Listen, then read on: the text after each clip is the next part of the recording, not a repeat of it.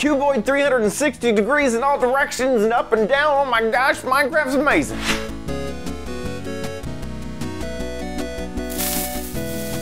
Hello everybody and welcome to OMGcraft. I'm your host, OMG Chad. You have probably seen panoramas where you either take your phone and slide it slowly across, your scene, and then your phone stitches that together into one large image, or possibly, if you have an Android phone, what they call photospheres, where you basically take your phone and move it all around in 360 degrees and up and down so that you can get a nice representation of what you're seeing in real life.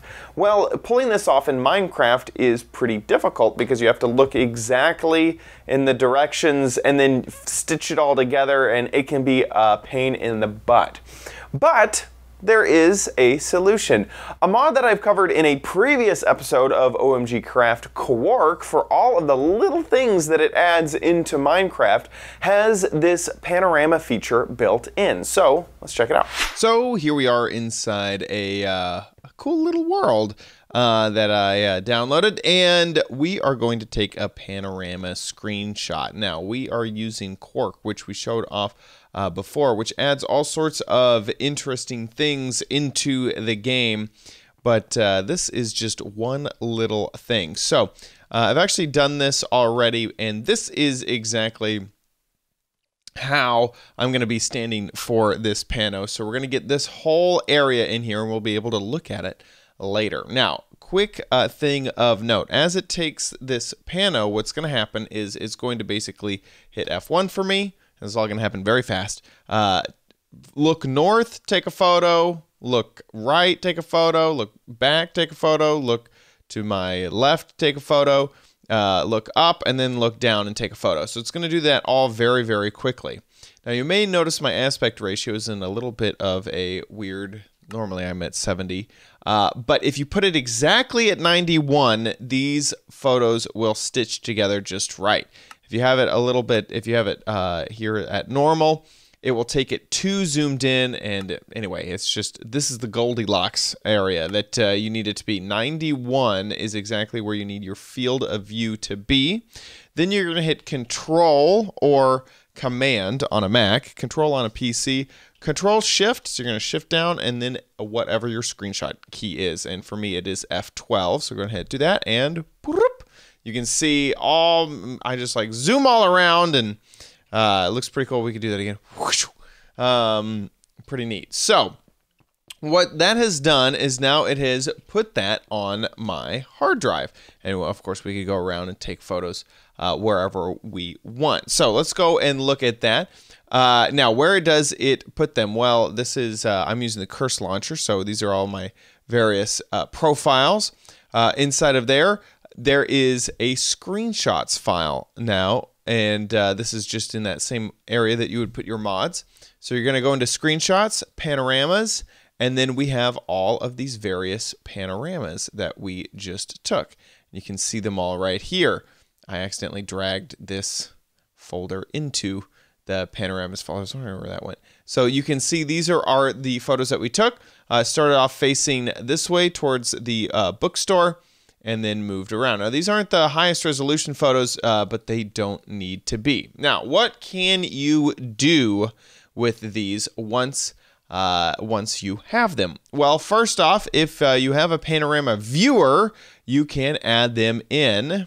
So you can see that I have this viewer here. This is the KR Pano. I'm in the demo version, as the watermark shows off. And you can see exactly kind of where this stitches together right here. There's just an itty bitty bit off right there. It looks a little bit weird, or maybe this right here. It's a cube that was taking a photo of in a cube, so it's doing a little bit of interpolation. There's a screenshot, so you can see a little bit. You can see the edges, but it gives you a really good impression of where we were standing and what was going on. So we can look around this area pretty nicely.